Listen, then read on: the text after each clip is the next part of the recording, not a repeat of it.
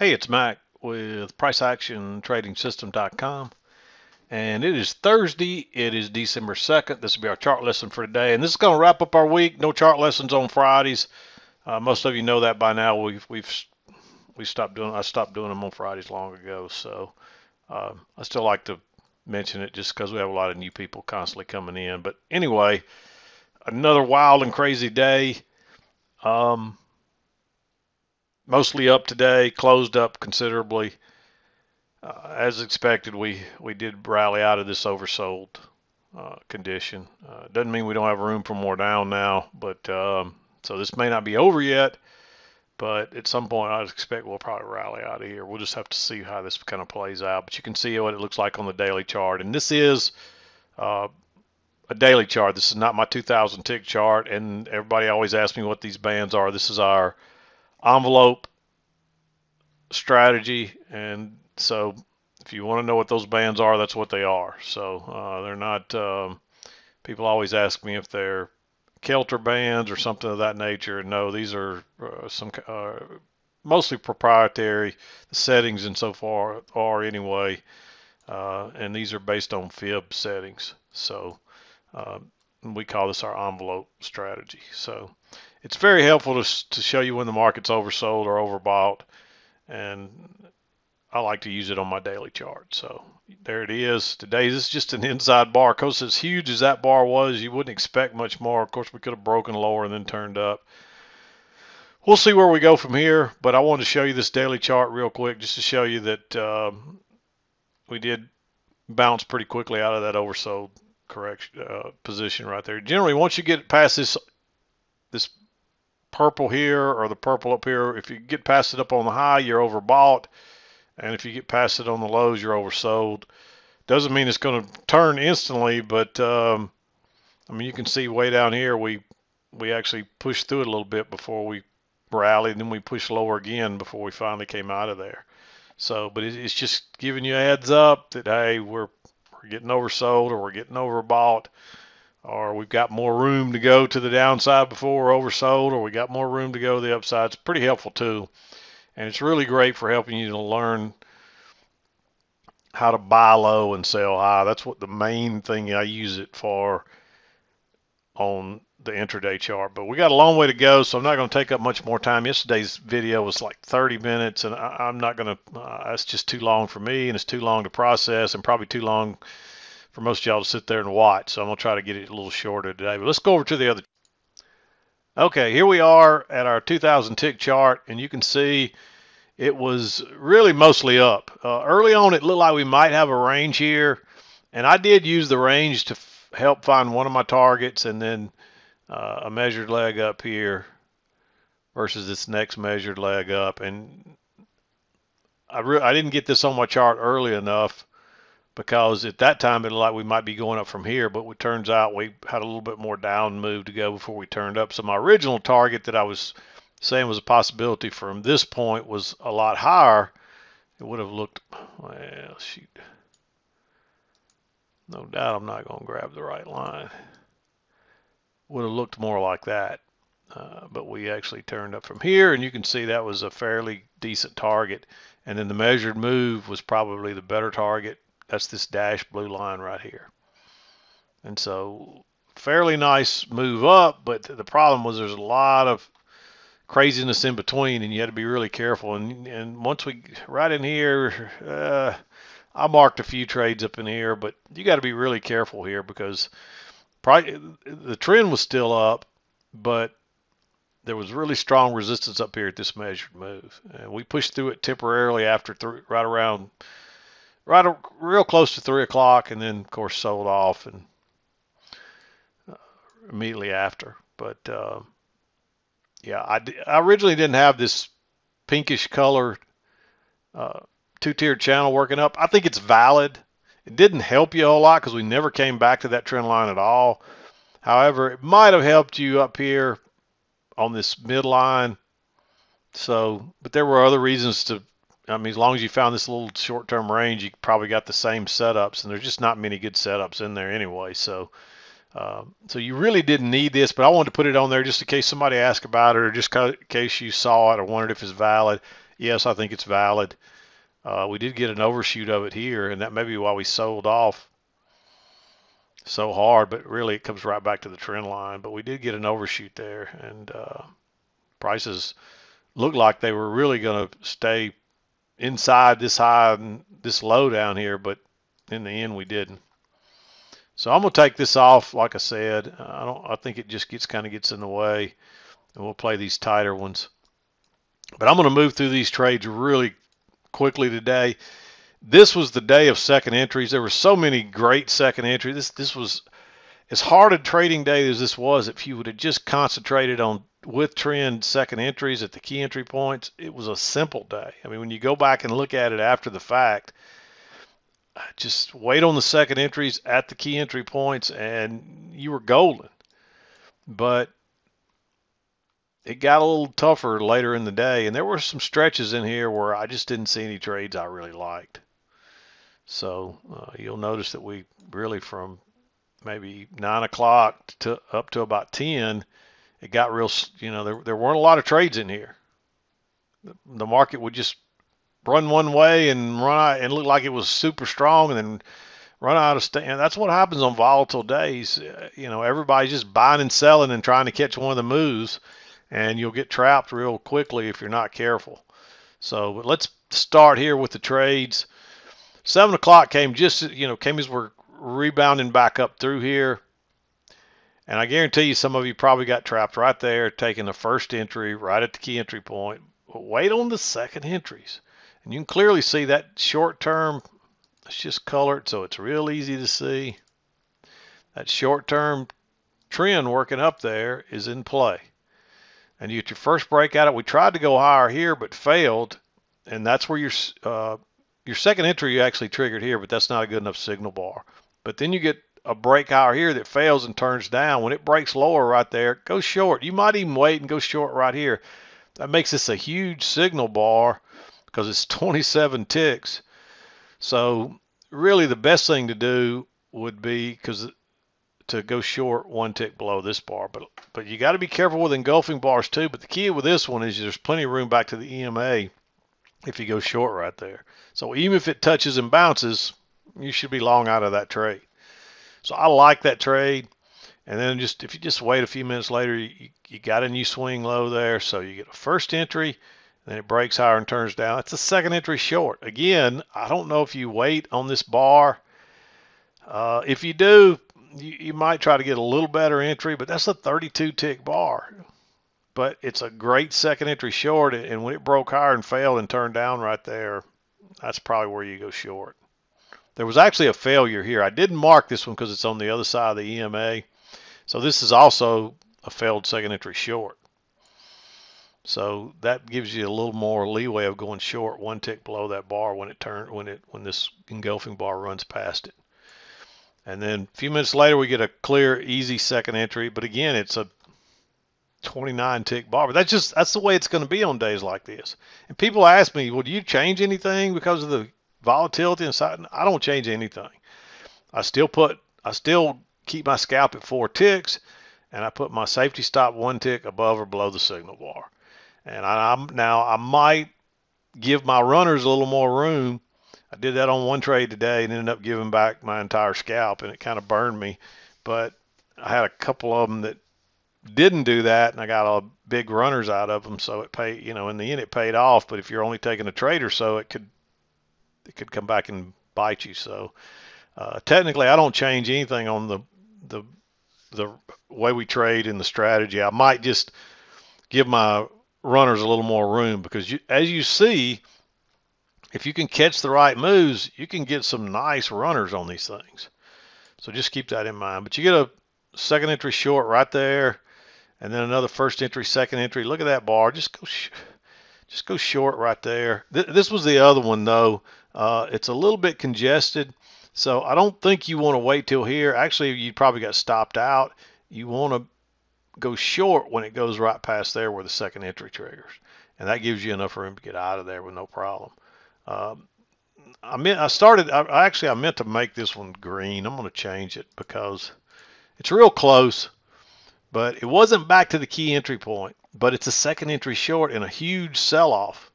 and what's been a really bearish market, and we weren't back down to the overnight lows yet. So there's plenty of rooms even to this one and even to the overnight low. And of course, we find support at the overnight lows. But once again, you get a first entry, second entry.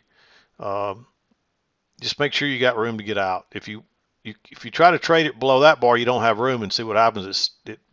It bounces, and it would have stopped you out. But now you get a triple test with another big bar, and this one broke higher again and then turned down again. I don't think I would wait till down here to go short. It would have worked either way, but just go short right there. And I know a lot of times engulfing bars are kind of, they're not the greatest bars. They're not as trustworthy, because until it closes, you don't know that it's going to be a super bearish bar. But when it's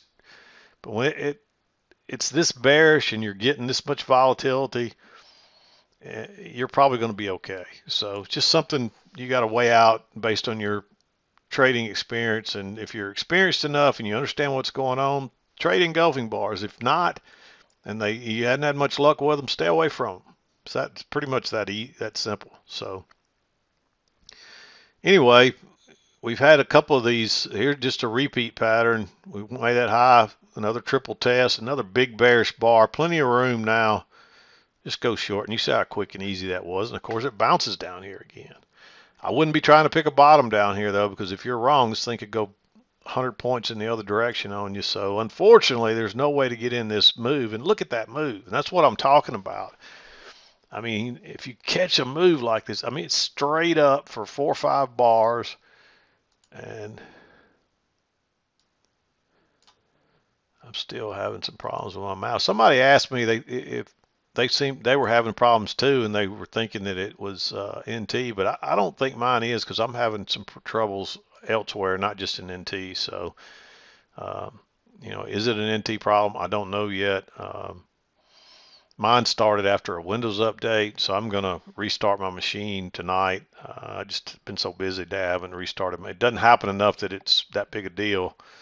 But when I'm trying to do the chart lesson, I tend to use these tools more, and it affects me quite a bit more. So I'm going to restart and see if that fixes it. And if it doesn't, then we'll research and find out what it is. And maybe it is NT, but I'm leaning towards Windows on being my issue, or my mouse one, because I'm just not just limited to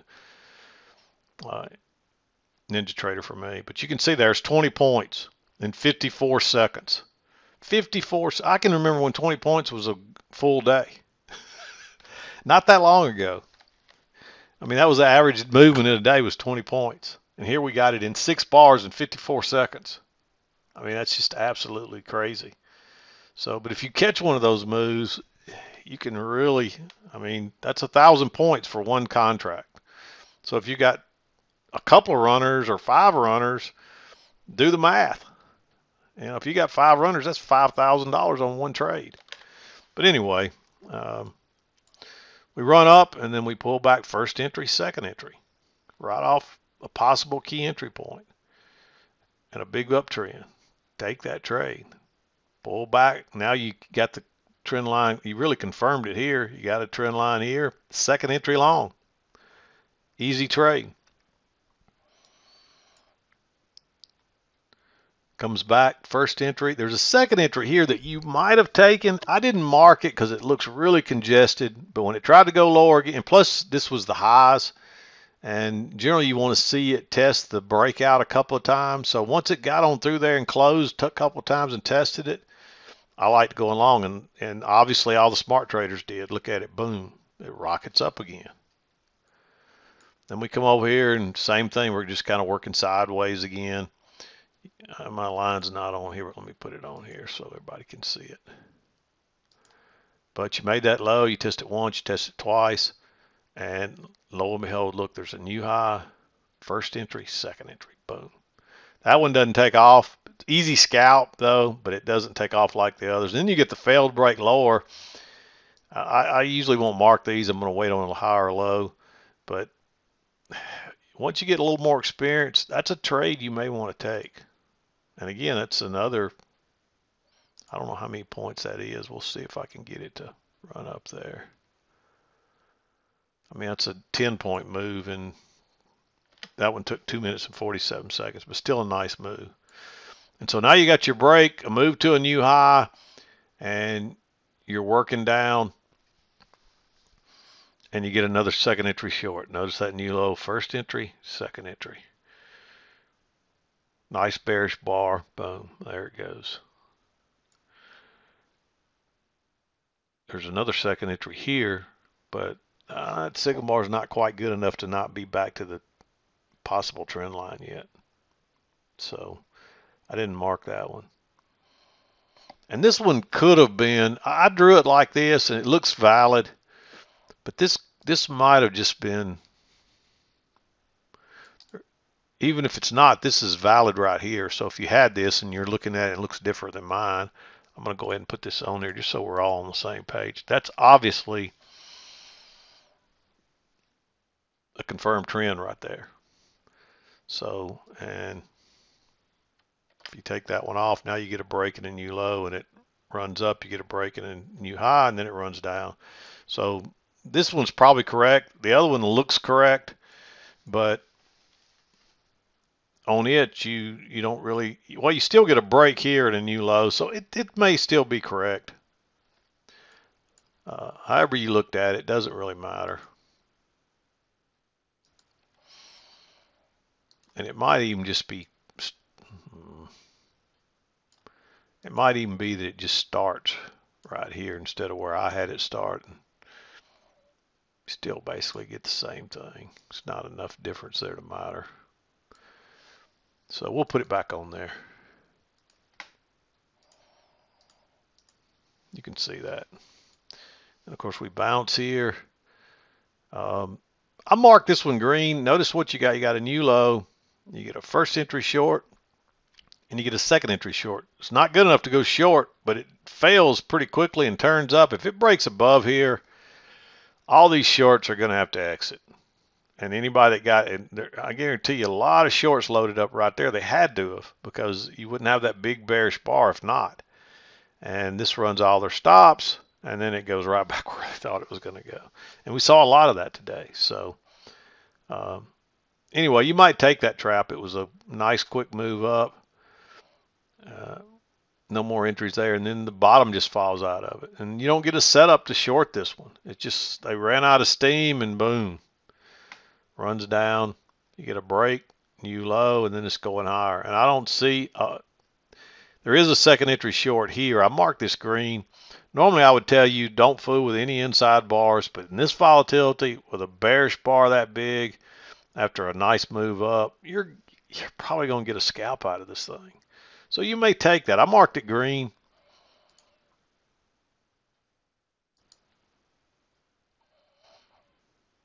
This is probably more like that.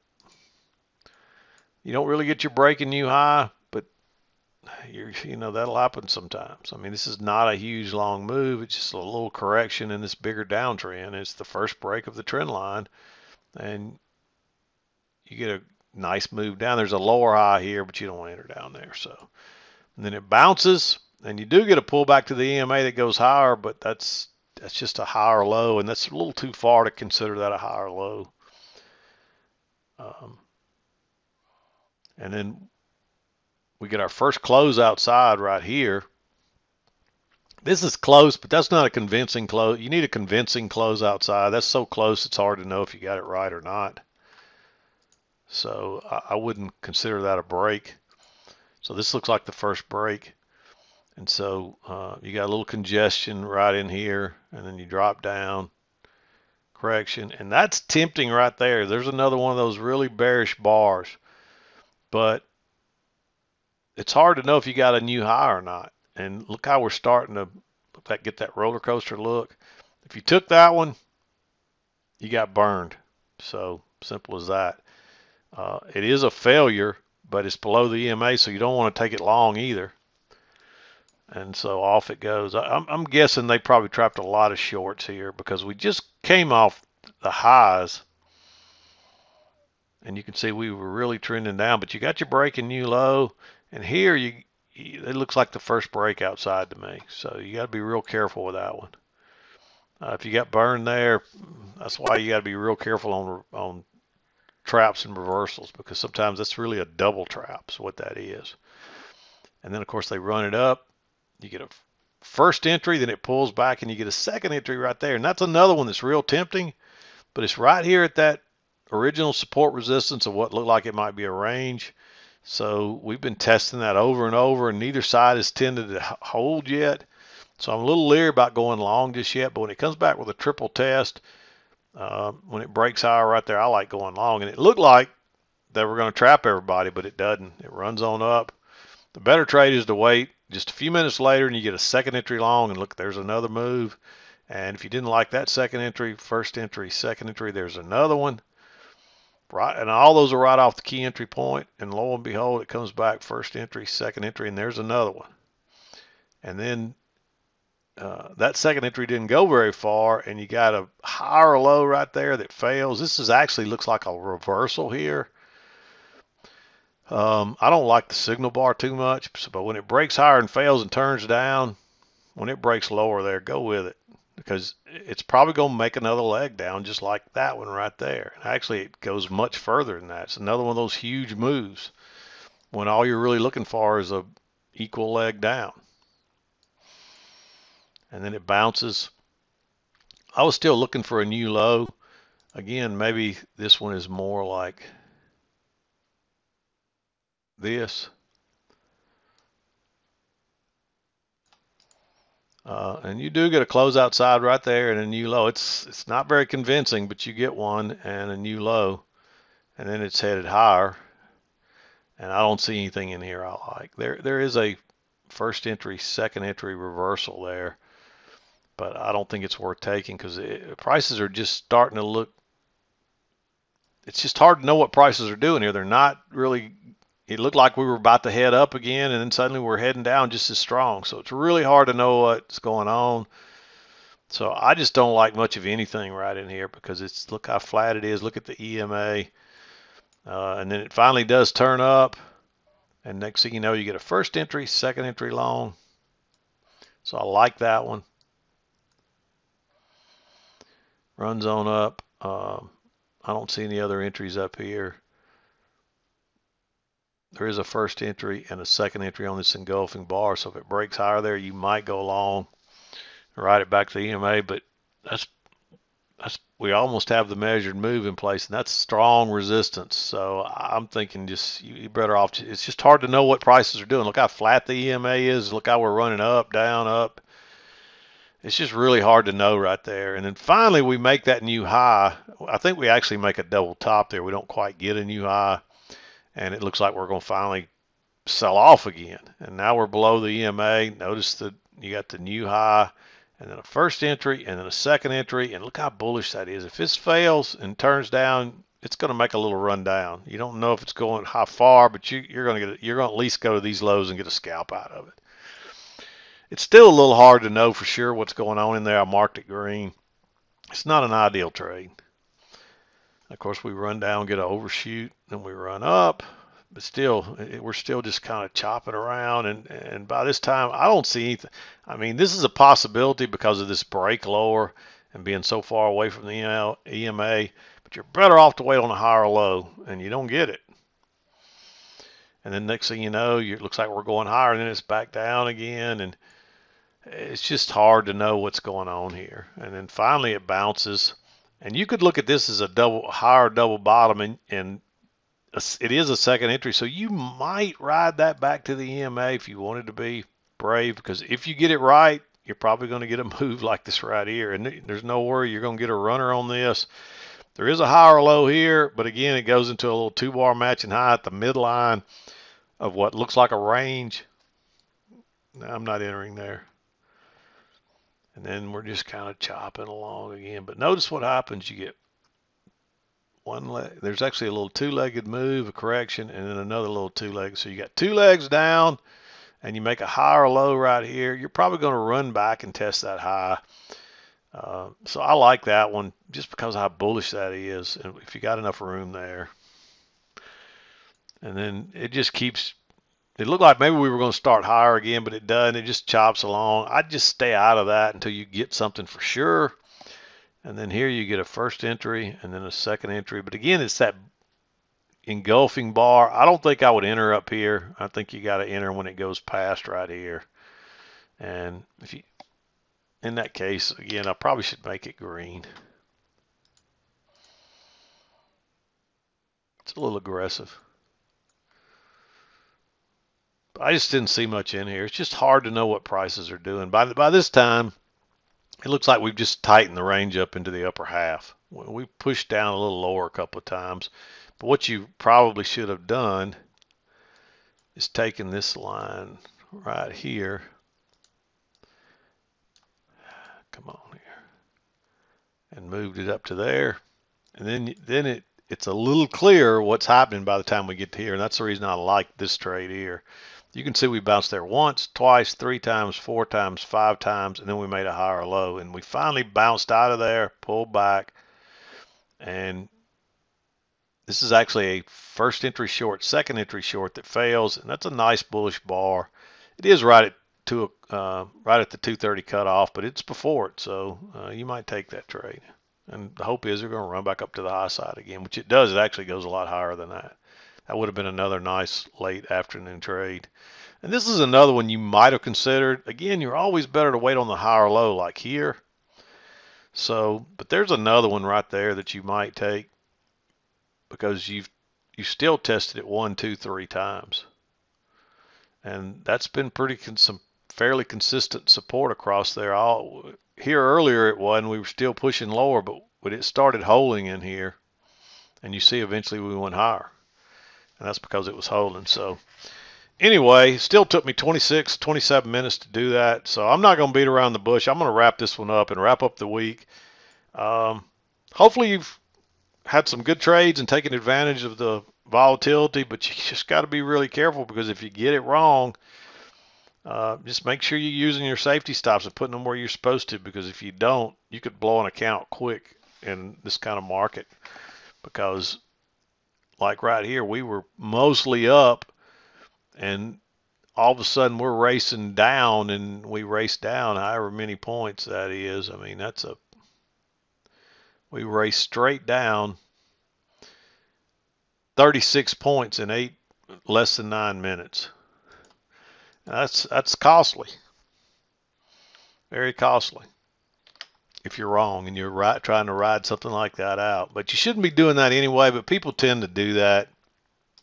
Usually when somebody blows their account, they say, well, I'm going to give it a little more room, and then they've given it so much room, they're married to it almost. They've got to come back or they're going to blow their account out, and just about time it does blow their account out or they get kicked out, it turns and goes right where they thought it was going to go. And so just don't risk that, because you'll get away with it sometimes. You'll get away with it enough that you'll probably keep trying it, and then eventually you don't get away with it, and that one trade wipes you out. So just be real careful with that. So anyway, I'm going to wrap it up. Hope you had a good week. Man, it was a fast one, but we'll be back again Monday.